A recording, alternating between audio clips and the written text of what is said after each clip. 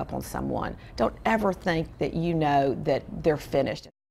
It's a story of success captured in an Academy Award-winning movie. Leanne Toohey, the adoptive mother of Panthers offensive tackle Michael Orr, opened up to Channel 9 about her son.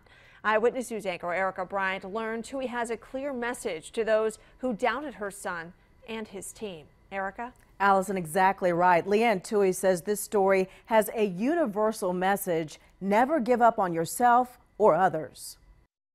Let me just tell you, going to the Super Bowl wasn't on our agenda.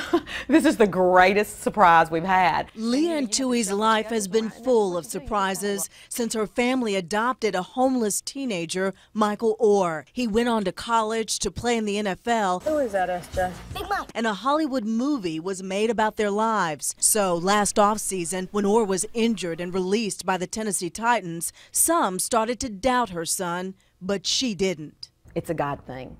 He is supposed to be the starting left tackle for Cam Newton and the Carolina Panthers in the Super Bowl this Sunday.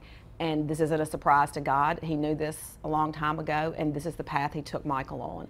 Toohey says through it all, she never lost faith in her son and this team. Now she's promised her family she won't trash talk, just cheer on the Panthers at the Super Bowl. Yesterday, I loaded up the wagon with gear because I hadn't bought anything all year. I said, we're at the Super Bowl, I'm buying stuff. She hopes Michael's story and the Panthers' determination will inspire not only young football players, but everyone, that when you face naysayers and adversity, keep pounding. Don't throw the towel in. Don't give up. Just because someone says you can't do it, pull yourself up by your bootstraps and prove them wrong, because that's exactly what Michael did.